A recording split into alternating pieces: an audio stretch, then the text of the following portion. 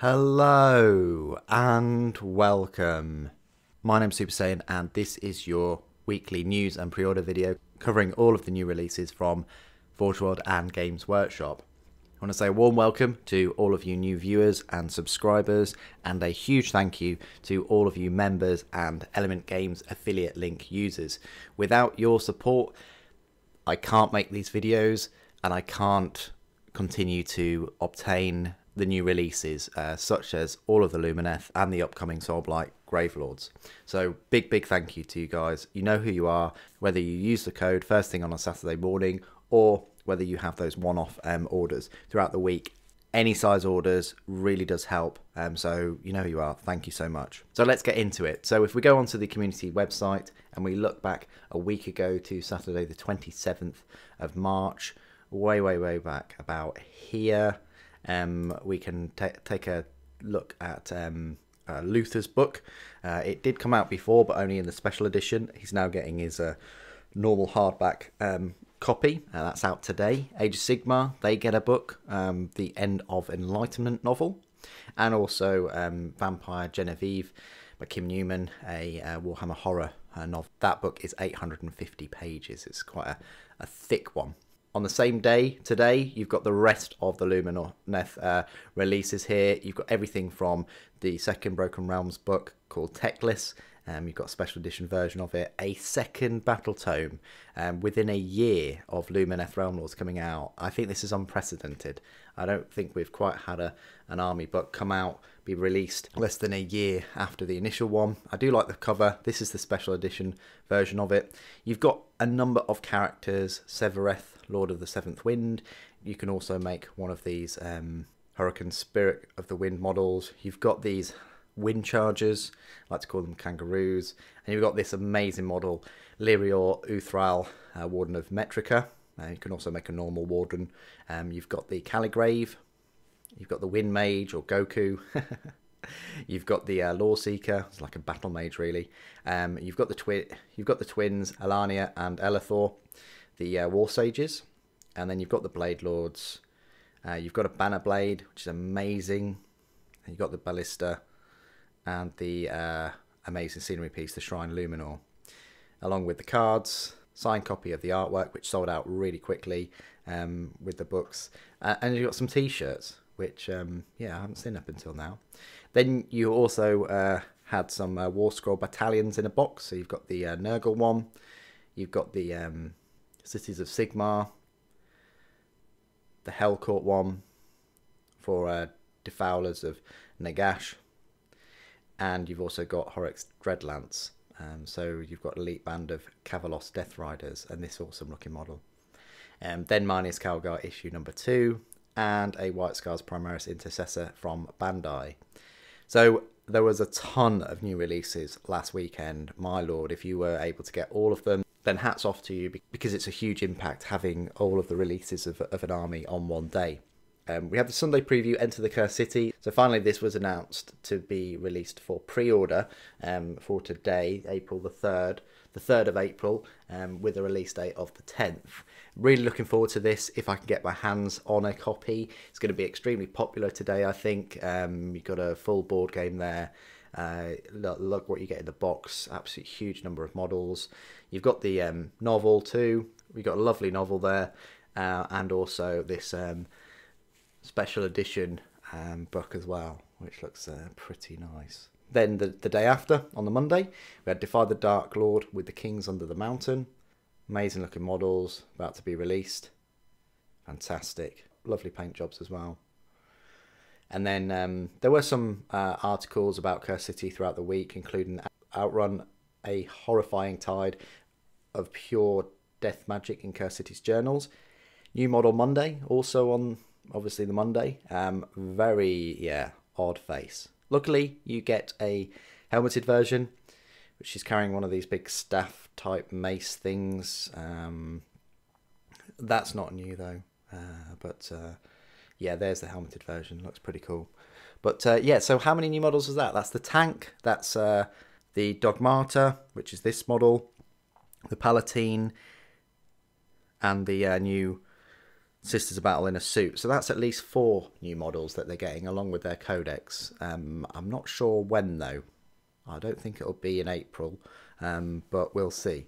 I kind of thought that they'd tie it in with the Piety and Pain set, but they didn't.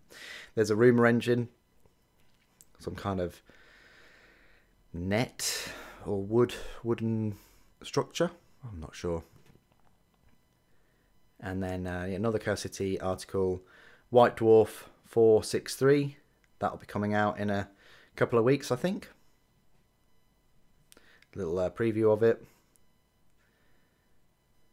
For 40k, you've got some Chaos. And some Underworlds. And then designing the Crimson Court. So this is a war band, which I'm very interested in picking up. Lovely looking miniatures.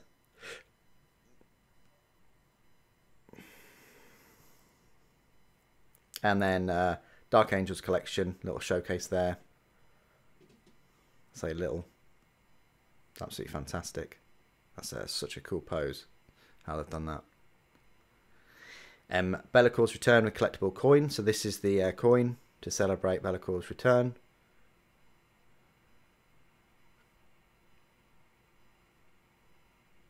You've got to spend £60 to pick it up. So this is April. So I'm wondering if Be'lakor will be released this month. Another Curse City article. And then for April Fools, they had a trailer for Primaris Lieutenant. A couple more. Curse City and 4-player Warcry campaign. Broken Realms, The Joust of Kings. And then key to Ulfan Khan with your copy of Warhammer Quest Curse City. So if you pre-order the Curse City game from Games Workshop, then you get this amazing looking key. If you pick it up from the store, which non-essential retail here in the UK aren't open yet. I think it's like the 12th of April. You can pick up a load of cool badges, pens and things like that. So there you go, but it's very limited. I think it's going to be popular today. And then another article here, how to paint the Curse City. So yeah, big focus this week on Curse City. Couple of articles dotted about for Age of Sigmar and 40k, very slim on the ground. Maybe that will change, but 40k has had a bit of a spotlight with all of the Kill Team content that they've been releasing. Let's jump on over to Forge World, where we will find no pre-orders, unfortunately. Yeah, I think they did a good job with the word bearers last weekend, or last Friday, should I say. If we click on pre-orders, there's nothing. They've gone. You've just got the Lord of the Rings models. If we click on new releases, there's the word bearers. And the Terminator Praetor keeps going in and out of stock. I think the actual Legion Praetor was out of stock for a day or two. So I think they've done a good job with getting the new word bearers releases out there and putting them back into stock and all the rest of it. So if you were able to pick them up, then that's great. I wonder what is next for Forge World to release just along the horizon, because they pretty much released a lot of the models that they were previewing since last year. But if there are any that they're previewed that they haven't released yet, please feel free to obviously put it in the comments. So that's it from Forge World, nothing really. But they've done a very good job, in my opinion, of getting a lot of their models and products back in stock, which is always a good thing. So let's jump on over to Games Workshop and have a look at this Curse City goodness. And here we are on Games Workshop's web store. It's crashed quite a few times. I'm literally looking at this screen at 2 minutes past 10. I don't dare click on one of these options unless it doesn't load the web page again. Yeah, it's popular. And it's about as popular as I expected it to be for a brand new kind of game system, like a Warhammer version of Blackstone Fortress. I've managed to get onto all the pre-orders here. You've got the Curse City collection. Let's fingers crossed, guys, because this is all for the channel. Come on, will it load? Will it load? Oh, it's loading. So we've got the Curse City collection, right? So it's £143, which is the £125 boxed game and the £18 novel. Yeah, it sucks. They could have rounded it up to 140, give you more of an incentive of buying the book with the game. I don't know why they don't do that. Forge World do that. They have bundles of miniatures and they give you a discount, quite a big discount in some cases. And I just wish Games Workshop would do this in their bundle section. It's great that they've got a bundle section, but anyway, rant over. You can get the game and the novel here. Let's just have a little look at. You got some downloads. Wow. So you can download all of the free rules there for Age of Sigmar if you wanted to use them all in Age of Sigmar. I'm certain that their War Scrolls are on the Warhammer Age of Sigmar app as well. So I'd check there. But yeah, you get the game, 60 plastic miniatures along with the rules and accessories, and Curse City book by C.L. Werner or Werner. Let's have a little gander at this then. So there we are. They're all the minis, the hero.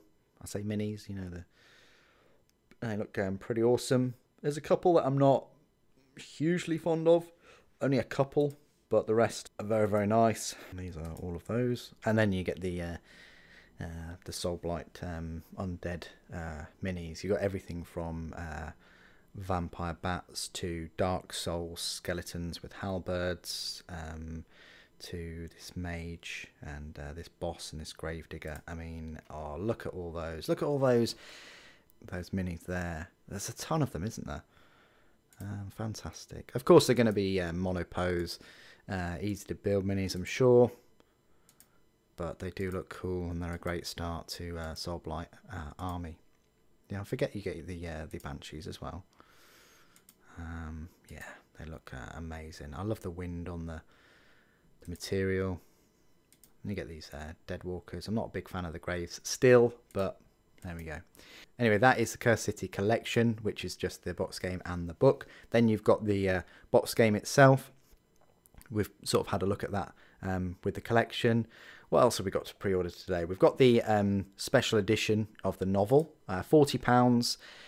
Yeah, it's not 45, so I'm pleased about that. It's only 40, and looks quite decent.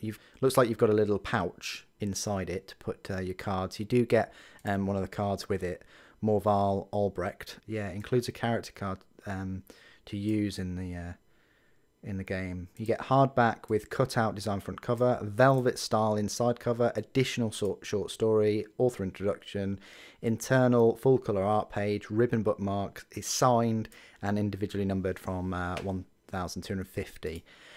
So yeah, bring it on. Doesn't say how many pages it is. Yeah, that's a bit poor. However, with the power of the internet, so I can reveal that it's 319 pages. It's not a huge book by any means, but still quite a nice chunky one. That'll keep you occupied for, you know, half an hour or so. Just kidding. And then you've got the only other pre-order is the book itself, £18. Lovely front cover. I really love the fact that it matches the artwork on the board game, and long may that continue. I think the art for the Blackstone Fortress sort of mirrored the board game too, and I hope that this continues. I hope that they do turn this into like a series and they release a few more novels.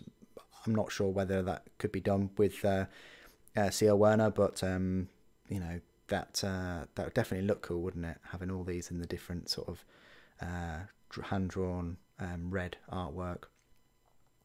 And then there's the key. Now you can't buy the key separately. I've clicked the key right now. Maybe I shouldn't have. I've got a loading bar on the top. Come on. Yes, thank you, internet gods. Yeah, so if you were to pre-order Curse City, they will give you this key for free, which is a great incentive. I don't know what's going on, but the usual third-party sellers are only offering Curse City with a 10% discount, which is awful, really. I think you save yourself about £12. So, but I think this may well be cooler than £12 because it's a, you know, bit of a collector's, bit of a memorabilia, and it's quite chunky as well. You know, it's what, 3 times taller than a normal mini, so it's going to be, you know, that's quite decent. and it just fits it so well, and with all the fonts and everything, and yeah, pretty cool. Incentive this time, and certainly beats some of the incentives that they've had before. You know, you get a physical thing. It would be nice to get like a physical memento per new box game or something. So long may that continue. You know, don't have it for every kind of army box set like Piety and Pain or anything like that, but just for like a new, you know, like for Indomitus. I think they had something for Indomitus, I can't remember. But they're doing this coin thing as well, so they're branching out a bit more into these collectible type accessories.